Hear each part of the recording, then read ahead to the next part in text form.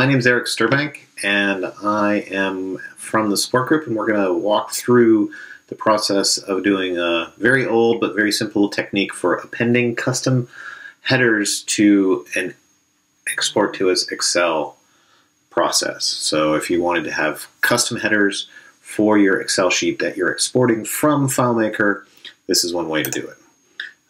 So the first thing I'm going to do, the first thing we need is a custom function in order to create the style sheet that we're going to use to do this.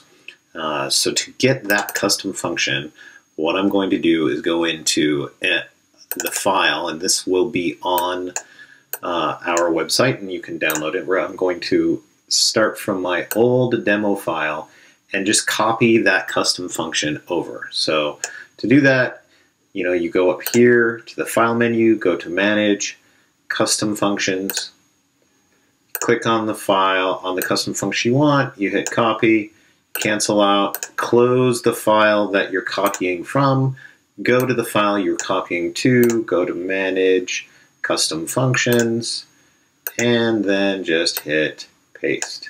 And now that custom function exists in the system that you're trying to do the custom Excel headers in. So that's the first step. Now we just need to create the script. So I have absolutely no scripts in here, no tricks up my sleeve. We're going to call this custom Excel header export. The first thing we're going to do is put some comments in here. So first thing we're going to do is create a variable for the file path where the file will be saved, and make sure I'm spelling things correctly. And so the first thing we're going to do is we're going to set variable. I'm going to create a file path variable for the desktop. This is going to be where our final thing is saved to. So get desktop path, and then we're just going to call this contact list for now. You can put anything you want in here for your whatever you are calling this. You do need to make sure you call it, you give it a the CSV extension there, so that Excel knows what it is. So that's the first step. Second step, we're going to create variables for the XLT column header file paths. So, this will be XSLT. This is going to be where we're going to put the style sheet that we're going to use at the end of this process. It's basically going to save it to the temporary folder for FileMaker, so that way, because we're only going to use it, it's a very quick thing to create and export. So we're going to run it every single time we export. We're going to create it, and then every time FileMaker closes, it will delete the temporary folder and this particular thing. So we're going to put this in the temporary folder. So the first thing we're going to do is create the file name. File name. Oops, I'm going to get that wrong every single time. And we're going to put this, we're going to call it XLT export style sheet dot XSL. Again, don't forget to put that extension on the end. That's what we're going to call that. Then we're going to, so that's just a variable for the file name. Then we're going to call this the file path right, and we're going to put this as get temporary path, and there we go. So that should be that. We could leave that in there, but it's actually easier to do this.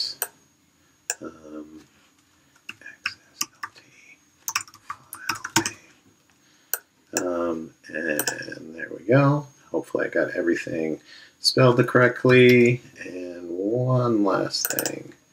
we're going to use. And the reason we're doing this is because when we use it, we need the file, the text file, appended at the very beginning.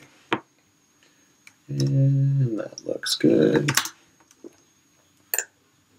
Lovely. Now, that's actually probably the hardest bit of this whole thing right there. The next thing we're going to do is we're going to create a variable for how the header row should look like. And this you have to make sure you do correctly and that you put it in the right order.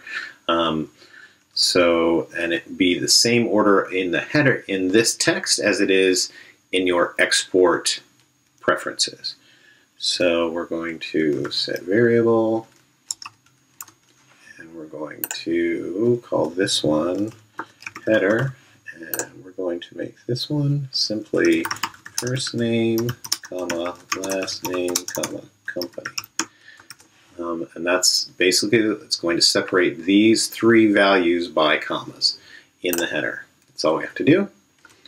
Next thing we do is we convert this header that you just created. We're going to use that custom function in order to convert this header and use it in our style sheet. Convert this header to XML, store in a field. Oop.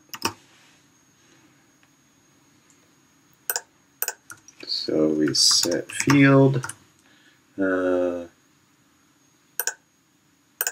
we're going to, we need a temporary field for this. So I'm going to go back into my modified database. I'm going to create a field called gtemp, and I'm going to call it a global.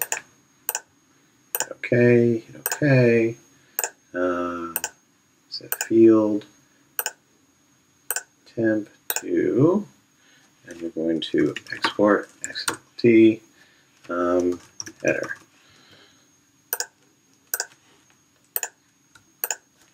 All right, now what's next? Now we're going to export that field as a file to the temporary folder. Temporary field file to the temporary folder. And so export field contents. We're going to create directories off. We click on here, specify target field. It's going to be the one we just created. Output file, we're going to call it XLSLT file path right. So this is where we are sending it to. Okay? So now that we have just created the style sheet, these last three, that was what we want the header to be. We're converting it to XML, and now we just sent that XML to the temporary folder. What's next? Now we bring it all together. Export records you want in the Excel file using the header file you created. One last thing to do. We export our records. We're going to turn the dialog off. And we're going to specify the output file. We're going to call this file path. And we're going to go down to XML here and hit OK. Once we hit OK, it gives us this second option, XML result. We're going to use this XSL style sheet, and we're going to use a file, and then this one will be XSLT. Let me just get file path use. That's the one we want to use there. And let's go here and hit OK. And then the other thing we want to do is specify export order. What did we say? First name, last name, company. And you can see here, first name, last name, company. That is in the same order as we are right there. All done. Hit OK. We have those both set up. That's going to the file path. And this one has the correct order. That's it. So now I'm going to save that. close the script space. Here I am in my demo file. I've got 999 records with a bunch of dummy data in it. So let's see what happens if I export this. Boom, we have our contact list.csv has been exported to the desktop. And if I open it up in Excel, give it a moment, we have our custom headers, first name, last name, and company. And that's it. Thank you for your time. Good luck.